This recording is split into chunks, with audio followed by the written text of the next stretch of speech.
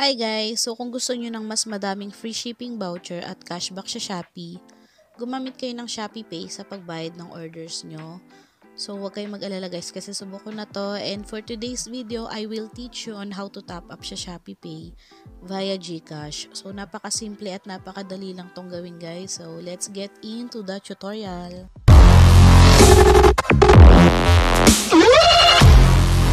Hi guys, this is Sue and welcome to Monday tutorial. So napakasimple lang ng gagawin natin guys, and before we start, disclaimer lang po. I am not affiliate in Shopee and this is not a sponsored video. So okay, let's start.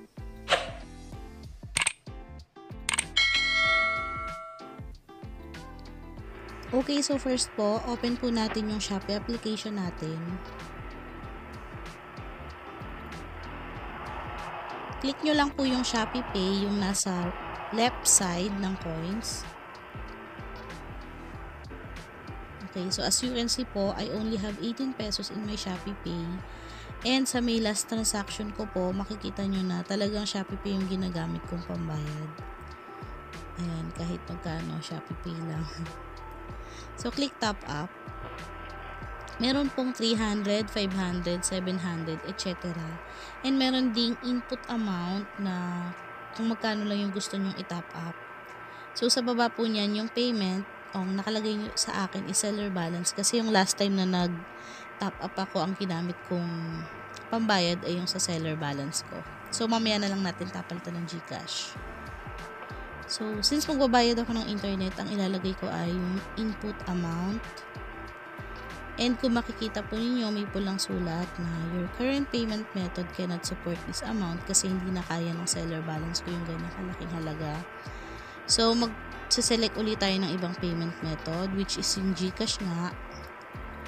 So, merong account, debit card, over-the-counter online payment, touch pay. Pero dun tayo sa payment center or e-wallet kasi nandun yung GCash.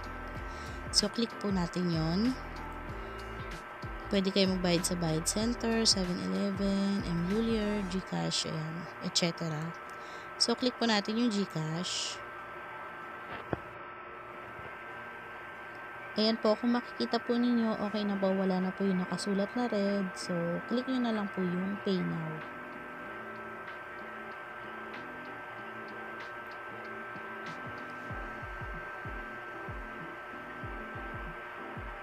Okay, so meron po tayong email verification. So, kailangan nyo pong ilagay dyan yung email address nyo and then click yung Pay.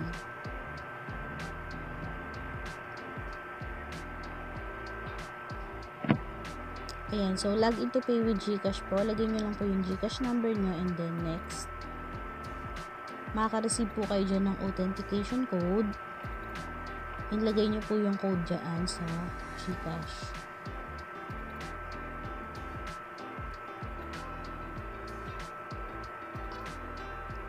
So, after nyo po malagay, click next and then enter your 4-digit MPIN. Yung PIN nyo po sa GCash. So, click ulit yung next.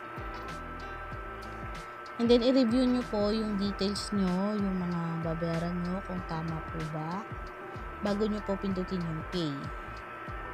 So, pag tingin nyo na tama na, click nyo na lang po yung pay.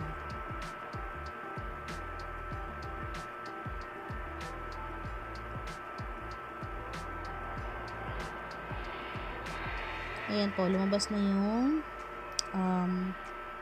verification. Tama bang tawag?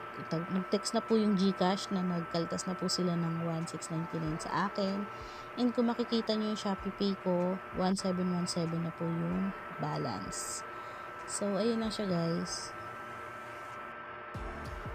So, ganun lang po kasimple ang mag-top up via GCash sa Shopee Pay. And wag po kayong mag-alala guys kasi para sa akin napaka-safe gamitin ng Shopee Pay and yan yung palagi kong gamit na payment method. So, bukod sa mabilis ipadala ni seller yung product kasi bayad na, iwas hassle na din sa delivery kasi inaabot na lang ng rider yung parcel mo. And sobrang daming shipping, free shipping and cashback. So, ayan guys, kung may mga questions po kayo or may additional sa topic natin, let me know in the comment section. Just comment down below and maraming salamat po sa pagbisita. So, thank you for watching guys and I hope na nakatulong ako sa inyo. So, don't forget to like, comment, and subscribe for more videos. Bye! Stay safe po and God bless!